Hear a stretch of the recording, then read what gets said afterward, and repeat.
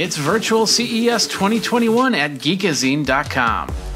All right, here I have Gus here, and tell him your full name because I probably will not do well in pronouncing it. Yeah, it's the most Dutch name you can get. It's Gijs den Butter, and I'm one of the co-founders of the company called SensGlove.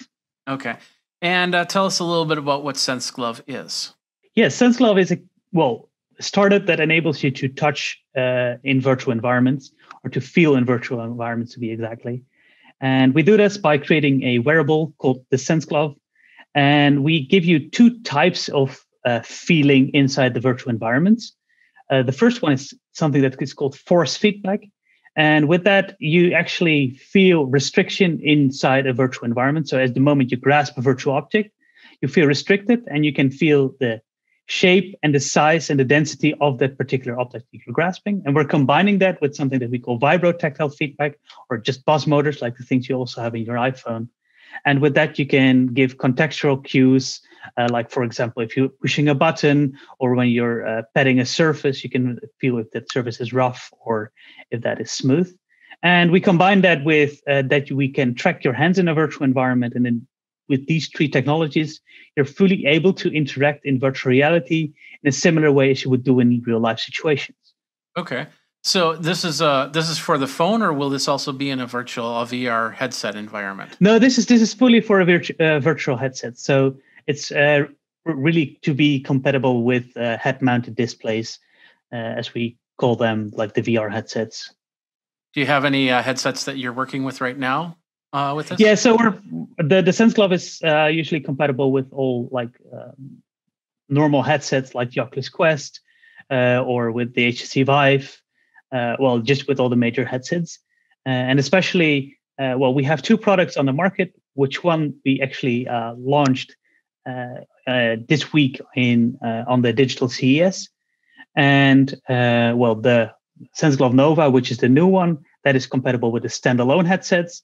And with the older DK1, so the exo-skeleton, is compatible with all the computer tethered headsets like the Oculus Rift S or the HTC Vive. Well, the exoskeleton is a little bit more precise, has a little bit more forces in there because of the design of it.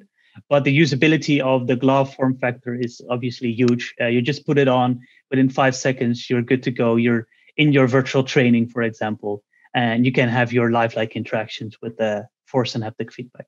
I just purchased the Oculus Quest 2, which is a great headset. And they have that ability to set down the controllers and actually use your hands in that. It'd be nice to have gloves so I could actually do a little bit more than just pinch my fingers to pick up something. So that's pretty exciting, being able to do because like that. So. Because indeed, if you're now having the Quest 2 with the hand tracking, which is already amazing, but if you want to pick something up, you're just pinching or grasping through something by making a gesture. And by having force feedback inside your hands, you're really restricted to when you pick up an object, you really feel that an object is there, and that forces you to interact in a natural manner. Okay. Tell me about how it's all cabled together. Is it going to be one tethered cable and then one cable to the headset, or how does that work? Yeah, so the SensGlove Nova, so the new one, the glove version, that's actually fully wireless. So just a Bluetooth connection to your headset, or when you're using a tethered headset, it's a Bluetooth connection to your computer. The old DK1 is tethered with one USB cable to your computer, actually to a power box, and then to the computer. But with the Nova headset, you don't need any wires. Okay, but it goes to the computer and then the headset, rather than the headset then the computer, right? So if you're using a tethered headset, it goes first to the computer. But if you're using the Oculus Quest 2, as an example, you can just pair with your Bluetooth module on the Quest itself. Okay. What's the latency like when you're talking Bluetooth here? Yeah, when we're talking Bluetooth, we're talking about a 60 hertz update rate, and the round trip latency is about 20 milliseconds. Okay. So in regular gameplay, you might see it every now and then, but not as much, correct? Yeah. So ideally, you want to go up to a 10 millisecond latency, especially with the haptic side of it, and especially if you're doing multiplayer. But with the current state of the technology, 60 hertz is really something where the whole simulation is stable. So we're choosing between stability and update rates. And the best combination is to use 60 hertz at the moment. Okay.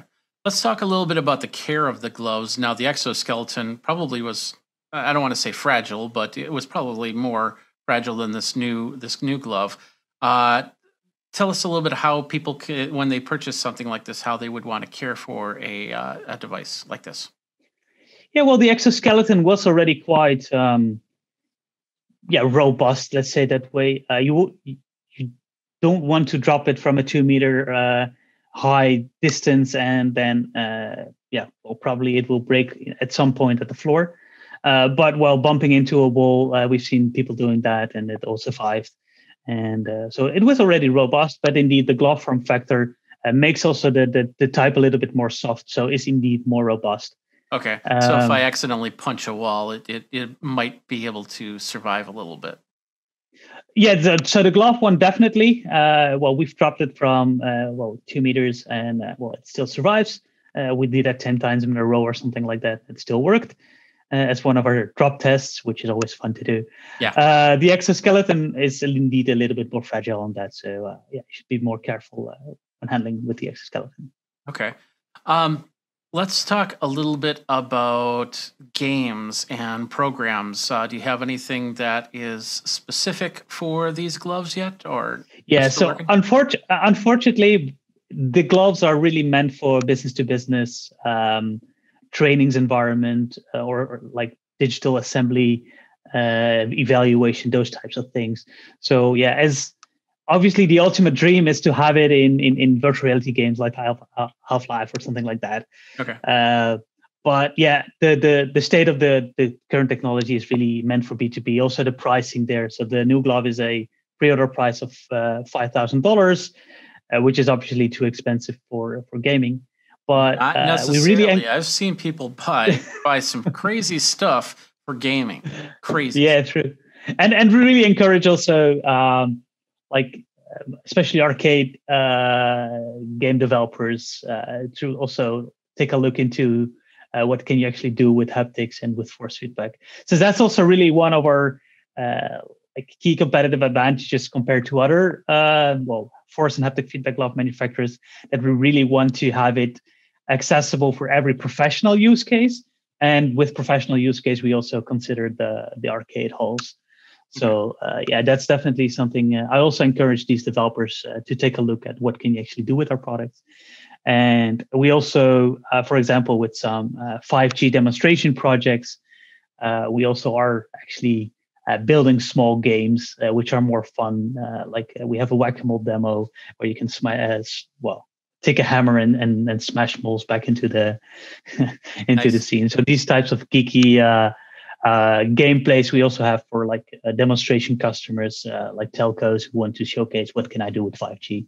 Okay, that's also cool. You do have some business-to-business programs that they can do, but it's mostly customizable, correct?